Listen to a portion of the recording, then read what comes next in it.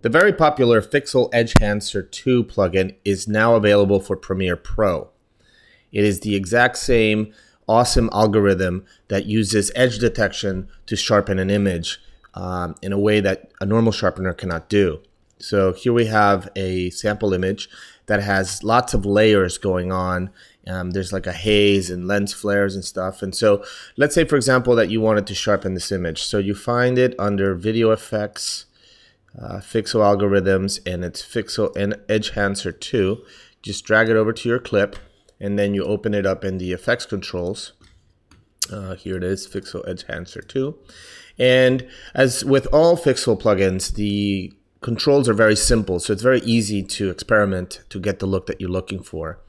Here there's simply three settings really. There's the edge radius, the threshold, and the intensity level. Again, it detects the edges to sharpen them. So in other words, it only sharpens the edges of the image. So it leaves the center of the image alone, which is great because in this case, for example, here, if we wanted to sharpen this, we still wanted to keep the illusion of this explosion, but we, let's say we wanted to pop Scarlett Johansson's face out here a little bit.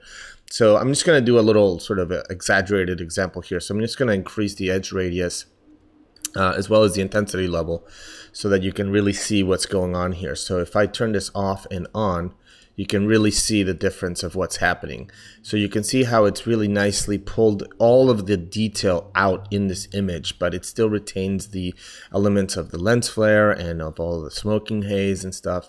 And then you can use the threshold to kind of like dial it back down if you'd like, so that where it actually finds that edge, or how much space in the threshold that it uses to find that edge. And then of course, now in Premiere, you can also then just say, for example, if I wanted to just, sharpen her face, I could just add this mask here with a nice feather.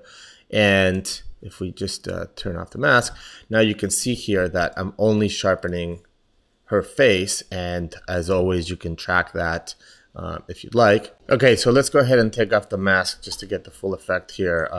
We have this turned up all the way. So with Premiere, you can actually just hit play and start seeing real-time playback with the filter applied. So as you can see here, it's gonna work throughout the image. So that's it. It's Fixel EdgeHancer 2, now available for Premiere Pro.